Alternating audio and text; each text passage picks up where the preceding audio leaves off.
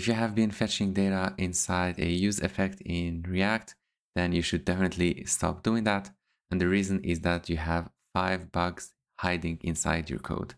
So in today's video, I want to show you what these problems are and also how you can easily fix them. So what we have here is a very simple application where we are loading some data from the backend.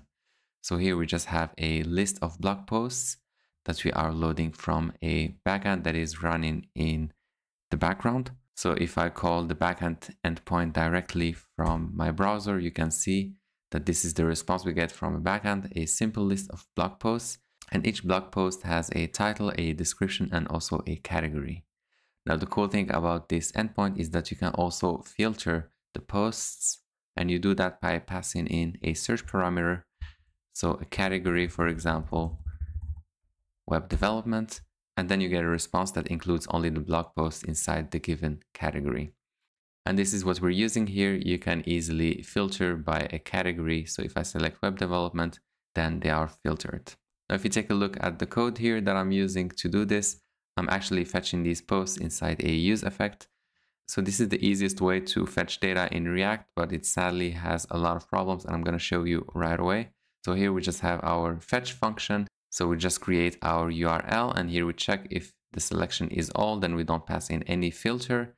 And if another category is selected, then we pass it in the URL, and then we make the request, and then we parse it as a JSON. And then we can grab our value and we set the posts, and this is a React state. This is then used inside the component to just go over the posts and render them. Now, the first problem that is hiding here in plain sight is a race condition. Now, let's take a look at this UI and let's select productivity, and you can see that the backend actually takes a while to answer. And when I select web development, this request is faster. And I've done this on purpose to make it easy to show this bug. And the reality is every request takes a different time. So there is a very common use case. But what we have here is that when you select productivity, it takes a while to load, and then we can see the results. Now check out what happens if I select web development. It works. If I select productivity and then switch fast to web development, so in the time that the request is running in the background, we change to web development. The first request is still running. So when we get an answer from the backend, we then replace the state, which means that we have a wrong state here. So this is what it actually looks like. You select the first category and you make a request. And while it's still running, in the meanwhile, you change the category. So you make a different request. So when the second request is done, we actually set the state over here.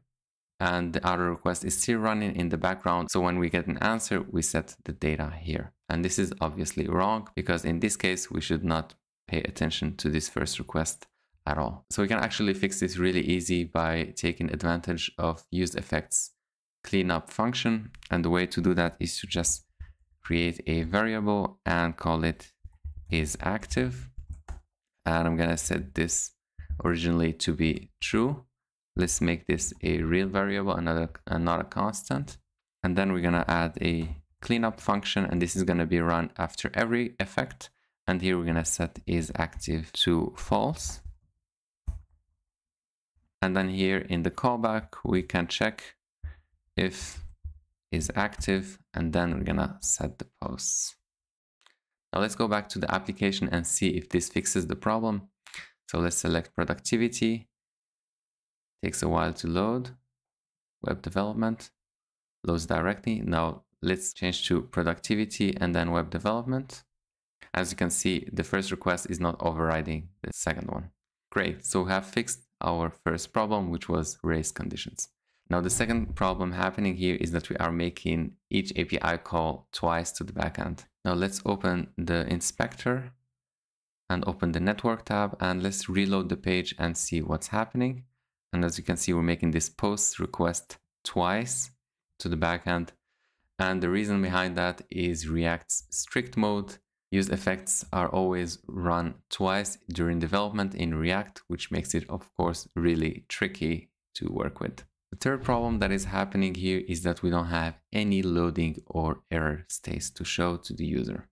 So when you first load the page, you just have an empty screen, and when you select a different category, it just takes a while to show up, and it's not clear that it's actually loading in the background. So an easy way to fix that problem would be to add another state. So let's add a state for loading, and it's gonna have an initial value of true, and let's call this is loading, and have a set loading function.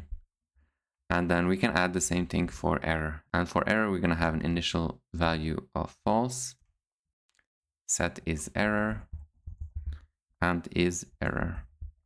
So now we need to come back to our useEffect, and let's wrap everything inside a try catch. And then we can set is error to true. And of course, we need to also set loading to true and then false. So in the beginning of this fetch function, we can add set is loading to true, set is error to false. And here we, of course, need to set is loading to false. And then we can go down and add some loading and error states. So is error. If that's the case, then we're going to show a message error loading. Otherwise, if is loading, we can have some loading elements, and otherwise we're going to show our blog posts. So when it's loading, we can just show some skeleton elements. All right, now let's reload the page, and we are not seeing any loading state. Or if I select another category, you can see that it's loading in the meanwhile. And you can see it with this productivity filter, but if you select all, it just happens so fast that you actually don't see it. Now, the third problem here is that we're actually not handling the server response correctly. And we have two problems there. The first one is that we're not checking what kind of response the server actually sent.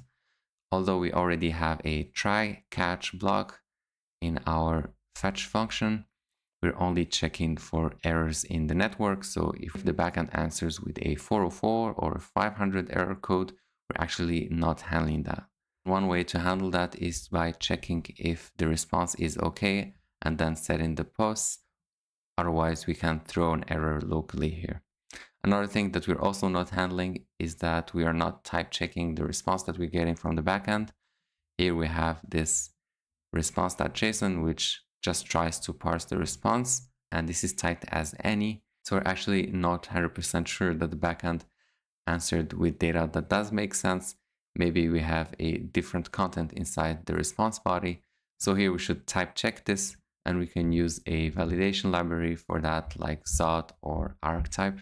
I've actually made separate videos about both of them. You can go check it out if that's interesting for you. Now, if you've been writing some front-end code for a while now, you for sure have heard of the mantra, make invalid states unrepresentable. And what that means is that you have to make it impossible to represent an invalid state. And this is actually not the case here. So if you think about it, we have three different states, and they're all related to fetching the data from the backend. But the reality, or what we actually would like to have here, is a state that looks something like this. So we are either fetching the data, which means that we have a status of loading, or there's an error while fetching the data, or we have a success state and then we have the data. And in this case, we don't have any error. And here we have so many combinations that are possible that do not make sense, like having is loading set to true and error as well, and maybe not any post or any other combination that really does not make sense, which means that we can never 100% rely on these states to make sure that the posts are loaded or not. Now, it seems like this code just got out of control. It's just so much boilerplate to create a very simple web page and just to load the data from one endpoint. Now imagine loading data from two endpoints or trying to combine them in a meaningful way. That's going to introduce way more edge cases. Now, if there's one solution that fixes all these problems, it's using React Query. It takes care of all of these problems and way more. Also takes care of sharing data between multiple components. It also has caching built in and so much other features, so I would really recommend using it. And the cool thing about it is that the syntax is really simple and it does not take that many lines of code. I hope you found this video interesting. Thanks for watching and see you in the next video.